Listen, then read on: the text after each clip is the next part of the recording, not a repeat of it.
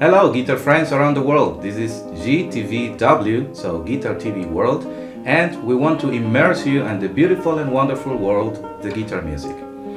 This is my colleague and great guitarist Luciano Marziali, and I am John Jimenez. And we're going to start today with our series Dialogues.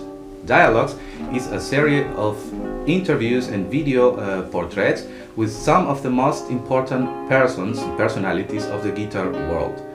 We have a very special guest today. He is Hubert Käppel, and we're gonna talk with Hubert about his life, about his career, and some other important matters. Let me introduce you now our guest.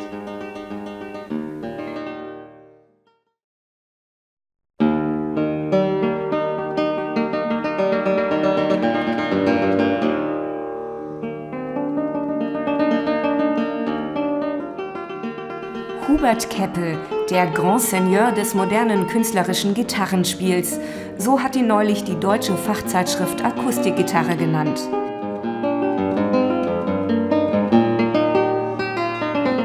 Dank seiner legendären Einspielung Johann Sebastian Bachs 6. Klavierpartita hat er sich seit den 80er Jahren weltweit hohes Ansehen als hervorragender Interpret verschafft. Als Professor leitet er an der Musikhochschule Köln seit 3 Jahrzehnten eine der erfolgreichsten Gitarrenklassen der Welt. Selbst zahlreiche ehemalige Studenten von ihm sind mittlerweile hochgeschätzte Konzertisten und Dozenten. Hubert Käppel ist bereits in den bekanntesten Konzerthäusern der Welt aufgetreten und ist regelmäßig in den wichtigsten internationalen Gitarrenwettbewerben als Juror tätig. Der alljährliche Wettbewerb, der innerhalb des Internationalen Gitarrenfestivals in Koblenz stattfindet, ist ihm gewidmet und er wird regelmäßig als Präsident der Jury dazu eingeladen. Seit einigen Jahren engagiert er sich intensiver für die Nachwuchsförderung und leitet eine zusätzliche Klasse an der Guitar Academy in Koblenz, an der er zurzeit junge Talente aus mehr als 12 verschiedenen Ländern unterrichtet. Hubert Käppel ist sicherlich der bedeutendste deutsche klassische Gitarrist unserer Zeit.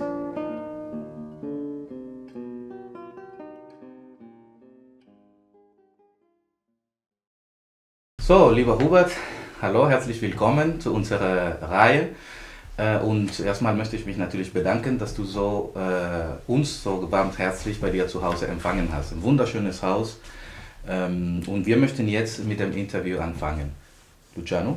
Ich möchte mich auch ganz herzlich bei dir bedanken, Hubert, dass du uns hier so freundlich empfangen hast und dass wir mit dir ein bisschen über dich, über deine Person, über deine Kunst und deine Arbeit plaudern können. Sag mal, deine ersten Musikbegegnungen, wie bist du überhaupt zur Musik gekommen? Ja, dazu muss ich sagen, dass ich zuerst eigentlich zu Hause wenig Musik gehört habe. Gehört sicher viele, in der Schule noch sicher mehr. Und meine ersten direkten Berührungen waren dann mit der Geige. Ich habe zuerst Geige gelernt und dann kam die Gitarre. Das war in der Zeit der 60er Jahre, wo jeder Rockgitarre spielte. Also musste man auch Gitarre spielen. Und irgendwann hat dann die Gitarre die Geige verdrängt. Und ich habe am Anfang sicher weniger klassisch gemacht, sondern mehr jazzartige und Akkorde. Das war dann dein Anfang, aber danach, als du dich entschieden hast für die klassische Gitarre, was war der Grund? Wieso hast du das ausgesucht? Wieso hast du dich für die klassische Gitarre entschieden? Ich denke, dass dieser Weg, da muss ich selbst auch mal nachdenken, vorgezeichnet war durch den Anspruch, den die Gitarre in der Klassik hatte oder hat.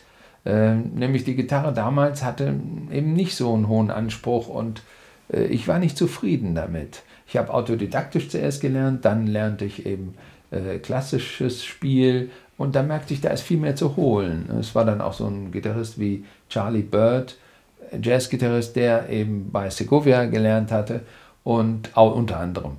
und dann eben auf einer Konzertgitarre ja Jazz gemacht hat. Und das hat mich schon sehr berührt. Und ich dachte, warum kann der das mit den Fingern? Ich konnte das nicht. Und also dadurch kam dann dieser Weg, den ich dann auch wirklich konsequent durchgezogen habe.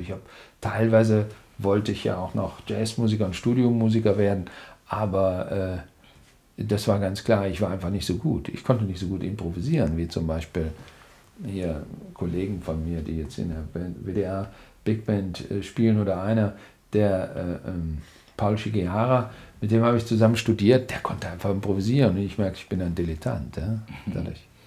Ja. Gab es irgendwelche Einfluss von einem Künstler, die dir das zu dieser Entscheidung gebracht hat? Ja, ich meine, rein künstlerisch bin ich damals bestimmt noch nicht groß beeinflusst worden. Ich wollte einfach nur gut Gitarre spielen lernen. Hatte dann das Glück, einen sehr guten Lehrer zu erwischen, der aber damals Laute bei Schäffer studierte, Hartmut Dendler. Und der hat mich aber sehr inspiriert, der hat mich auch sehr unterstützt. Und das war schon toll, das so zu erleben, wie der begeisterungsfähig auch für mich persönlich war. Und der hat mich in jeder Beziehung inspiriert. Und dadurch habe ich mich so ganz langsam entwickelt und dann auch die ersten Gitarrenkonzerte gehört. Ich weiß noch genau, ich habe Julian Bream am 1. April 1970 in Bonn gehört. Und das hast du noch ganz fest im Kopf. Ne? Ja, ich habe das Datum noch im Kopf, interessanterweise.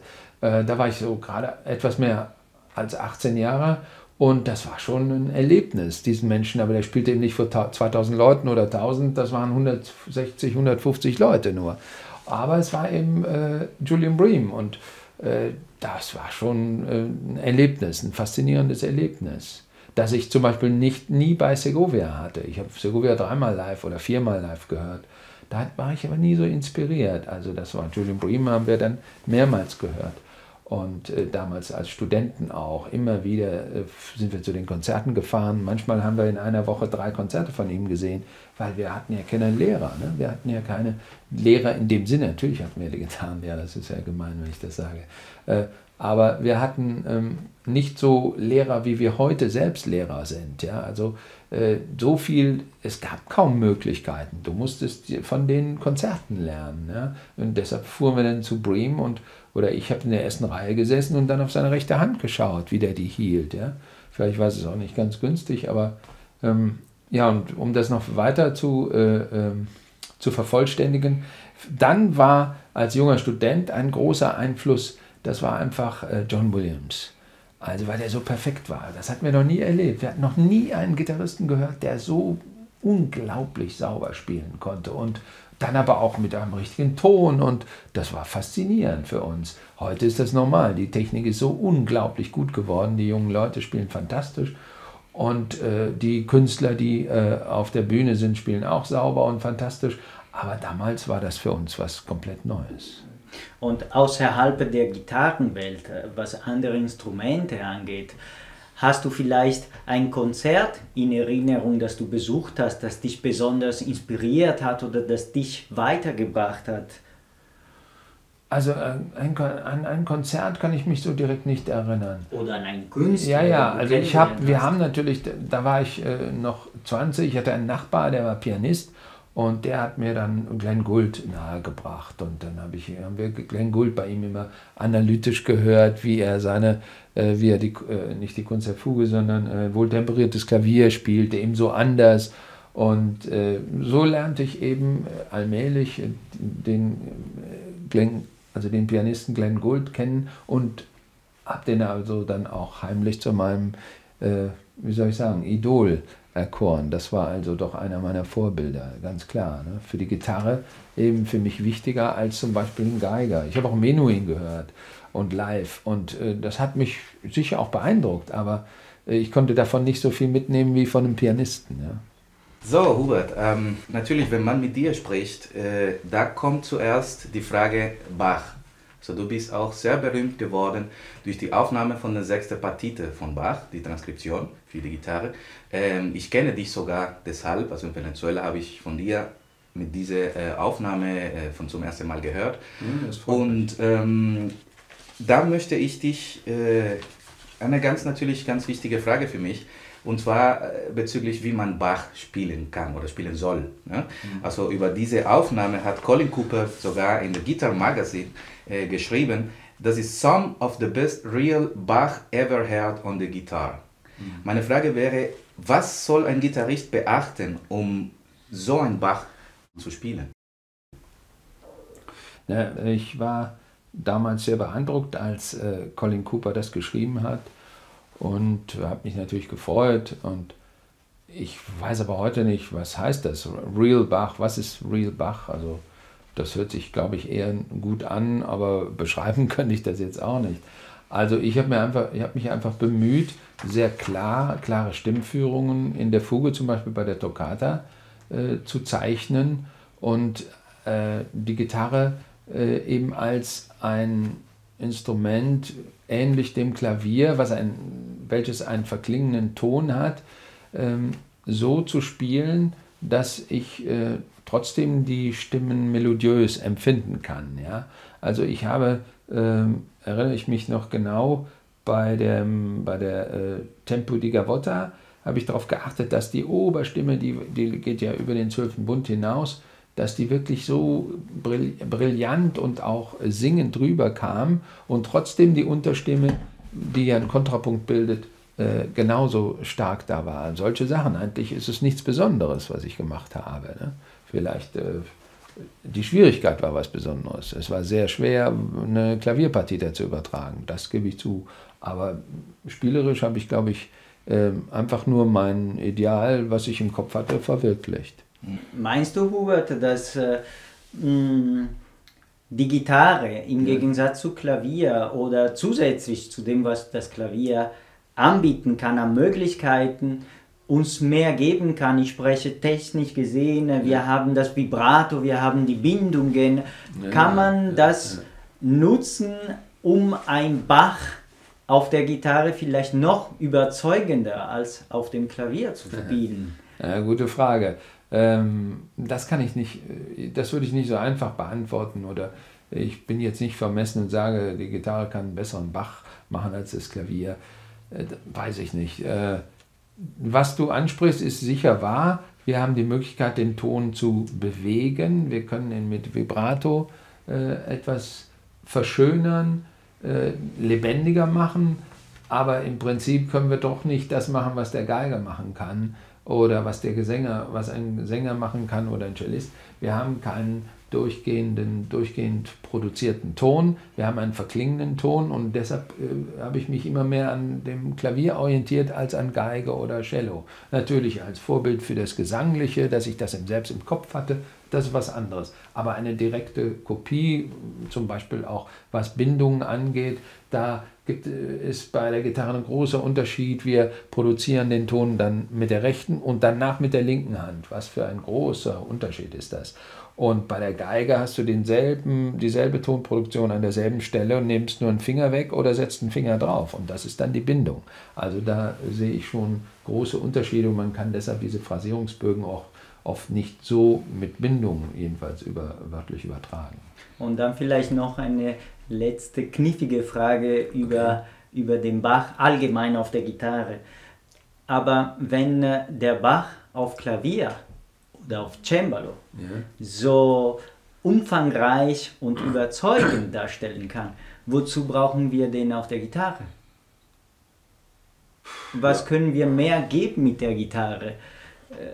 Ich meine, es ist einfach für uns eine Möglichkeit. Ich sehe das anders. Wir sind einfach froh, dass wir Bach haben, dass wir ihn spielen dürfen, weil wir haben ja keine wahnsinnig großen Komponisten. Ihr wisst ja auch, ich glaube, das wisst ihr beide, dass ich Klaviermusik noch andere aufgenommen habe, und zwar Brahms Intermezzi, was natürlich die Pianisten auch etwas merkwürdig empfunden. Aber teilweise ist mir das schon gelungen. Dabei kann ich natürlich nicht diesen Klang von Brahms auf dem Klavier erzeugen. Aber ich wollte einfach Brahms spielen. Wie soll ich den denn spielen, wenn ich den nicht selbst übertrage? Und das ist mehr so eine Art von, ja, wenn man so will, Selbstbefriedigung der Gitarristen. Wir haben wenigstens, dann können wir Bach spielen und dann kann man auch vielleicht mal so einen anderen Komponisten wie Brahms spielen. Und sicherlich schöne Musik, schön Tolle gespielt, Musik, ja. klingt auf jedem Instrument schön Ja, und hat immer was Neues. Absolut, einen neuen Aspekt. Und